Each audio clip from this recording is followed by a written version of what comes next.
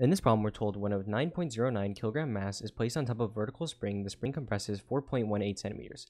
Find the force constant of the spring. So in order to solve this problem, there's a formula you need to know, which we call Hooke's law, which basically tells us F, which is the force, is equal to K times X. So when they ask for the force constant of the spring, they're talking about this variable K right here. And so what X is, it's basically the distance that a spring is either going to compress or stretch. So if we want to solve this problem, right, F equals K, which is what we're solving for, right, dividing both sides by X, you basically just want to take the force acting on it and then divide by X, and that's going to give you K. So we have X, which is the distance is going to be compressed, but what is F? So think about the force that's going to be acting on this system. So when we put this object on it, right, which is this mass, it's going to have the force or the weight force pulling it down. So there's going to be the force mg, which is the weight force pulling it down. It's just going to be its mass times g, which is the gravitational, or just 9.8, right? It's just the acceleration due to gravity. So the force in this case is just going to be equal to mg.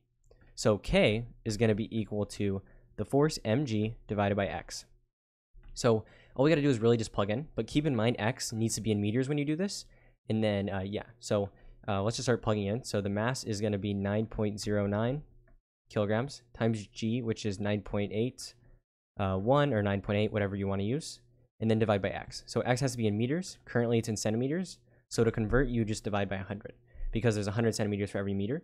So 4.18 divided by 100 is just 0.0418. So 0.0418 meters. Just keep in mind that that's this. And so if you go ahead and do this, you do 9.09 times 9.81 and divide by 0.0418. You're going to get K equals 2,133.322 and so on. I'm just going to round to the whole number. So 2133.